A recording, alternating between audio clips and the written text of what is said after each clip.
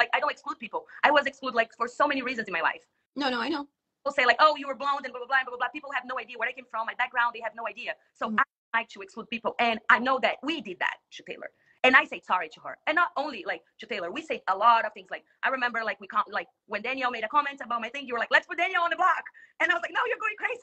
It was a joke, you know? And the thing is, like, to understand medically what I went through, like, I don't think you like, it's tough, you know? I just want to say that, like, it's something where your mind is not thinking correctly. You are high as fuck. Like, you are so high. Dopamine, when it spikes super, super hard, you're going to say some crazy shit because you're not well in the head. And that's what happened to me. You know, like. But you were getting treatment now, right? Yes, of course. I'm on so much, like, I will show you all my medication. I have to take 4 pills every single day at night. And you know what? People can shit on me and say I'm a crazy person. At least I got fucking help, you know? Like, no, getting help, that's important. But I mean, like, how is your mind right now about whatever happened? My mind is totally closure. And that the people that love me will love me, and the people that hate me will always hate me, and that's okay. And I'm okay with that, you know. And I sent Taylor a DM. She posted something like, I haven't heard an apology from Paloma, because it's been extremely hard to deal with this whole thing, the negative constantly in my brain. The people in my DMs, like, I have hundreds of DMs of people every single day. You should die. Go die, bitch. You're a fucking piece of shit. Like, that to me as well. Like, but I finally did apologize, and yes, I did apologize to her. I sent her a message, and whether she opens that and sees it or not, like, I sent her a DM, you know. But I did my dues, and I apologized. I did. Yeah, I believe, like, since I'm an old lady, I don't DM people and apologize. I give them a call. I think it's important. I can send you her number. Yeah, send me her number. I mean, I will apologize. I'm forcing you to do anything that you don't want to do. But I believe that we need to show people that we learned something. Since we say, like, bad stuff in public, in a TV or show that's, like, super famous, we should say, like, have the balls to say, I am sorry, this was wrong. And he is changing my mindset. It's not just, I've been telling people, like, I did say sorry to Taylor. I did say sorry to other people during the show. Right.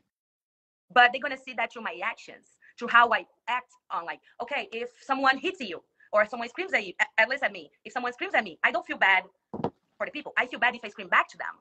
So I think, like, we should, like, use this platform is to, okay, I had, like, a mental break. This was going on with me. That's not an excuse for me to behave that way. But no, it's not an excuse at all. I'm not trying to make it a cop out. It already happened. What can I do to change that narrative right now? How can I perceive, like, now I'm getting treatment, I can share with people my experience, I have this diagnostic, I'm taking the medication. How can I see it? How can I change my perspective? And how can I inspire other people that already made mistakes as well? We are humans. We are fighting for our $750,000. We're gonna say things that we don't mean. We're gonna lie. People lied to me. People manipulated me. People, like, did, and I did as well. It was part of the game. But that's not an excuse for us to be like hurting people. And I know how much, like, we are all hurt. Like, even you, like, you left on 6th day, like, you'll be dealing with hate for, like, the last 3 months. Yeah. So, and I see your pain, but it's fresh. I mean, disclosure, sorry to Taylor. I said it on my podcast. I said it, I've said it before, like, on a podcast I was on, like, I've said it so many times, like, I am sorry, but I do need to call her. You're right. I don't have her phone number. I can say 100 times, baby, but when we were, like, just saying and on podcasts and stuff, she's so busy. As I speak, I'm getting DMs right now. I hope, like, it's just never ending. Like, the hate is never ending right now. Never ends, but you can change the way that you see. You are doing your best. You're putting your face out there. Right now, you're putting your face and you're being vulnerable. It takes a lot. It takes a lot to be vulnerable. I know. It takes a lot. Like, I got, like, so many people texting me and sending me messages and stuff. But who is the Indy that I want to be? I know who I am. And I know what I'm doing, like, towards who I want to be, to improve, to learn, to evolve. And that's what I want to share with you. That's, like, we cannot change people's mindset, and we don't want to do that. But we show them through our actions, not just through our words, that we didn't mean it. Yeah. Think, like, oh, I treated Taylor this way, or I say this and this because of yeah. No, I'm not giving you, like, that responsibility. Right.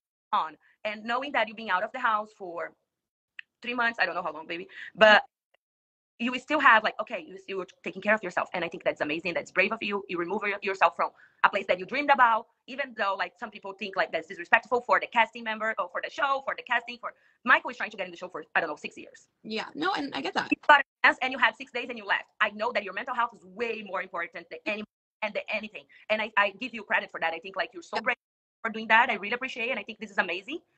But, like, using or saying that you're sleeping, like, deprivation or whatever, it's not an excuse for bad behavior. I'm gonna be just really honest with you, and you know what? People may really, like, not understand, but I was diagnosed afterwards with bipolar disorder.